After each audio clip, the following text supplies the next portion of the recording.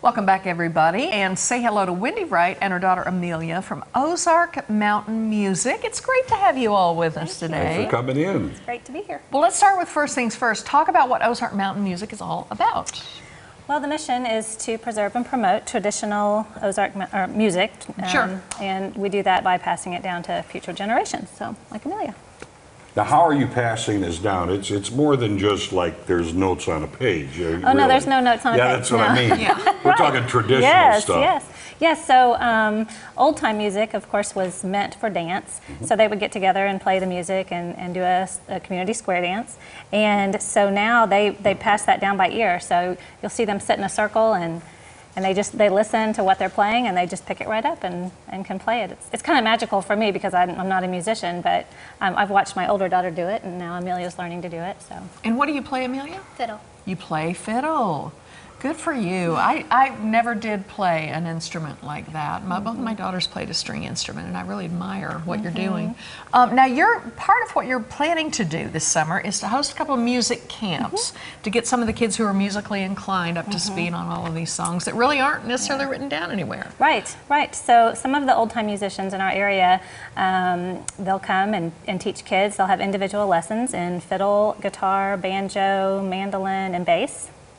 And they'll do those individual lessons in the daytime, and then we'll have workshops, and then we'll have square dances in the afternoon. And we're hoping to actually teach kids this year to call, because that's something that's also a dying art. Call it a square dance? Yes. Yeah. And we're actually hoping to have even lessons in flat footing, which is kind of also a dying art. So now, Amelia, do I understand you've been to one of these camps, at least one? Yes, ma'am. Is it fun? What's your favorite thing to do? My favorite thing is probably jamming and hanging out with my friends. I know. I just am thankful that this is being passed on to people who can understand it and appreciate it and remember it. Because if there's no one out there who can remember the words or the lyrics Well, of the music, that's the whole thing of oral tradition. It has to Yeah. be handed down, or it's a lost art. It's dead. So this is great. And you're going to, with that different array of instruments, of course, bluegrass has got to be part of it in there somewhere. Yeah, there's a little bit of crossover. Bluegrass is more performance style, and it's whereas old time music kind of brings community together, but bluegrass is more performance based, and so we are doing a bluegrass camp this year as well.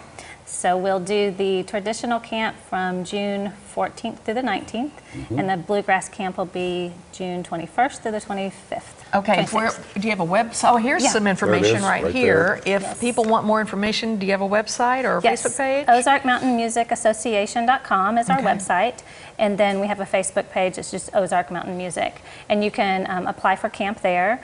And also, if people want to donate for scholarships, that's a good place to do that too, because the camp is for children 10 to 18. Gotcha. And oftentimes they need, it costs up $500 to go to camp, so oftentimes they need sponsors to help a little assistance. bit. Yeah. Sure. All right, Wendy and Amelia, Ozark Mountain Music, thank you. Thanks By the way, for being here. we had some of the students in earlier today that are part of a group of 15 called the Ozark Mountain Roots. So now we're going to take a moment and listen to their song, Grandfather's Clock. Here it is.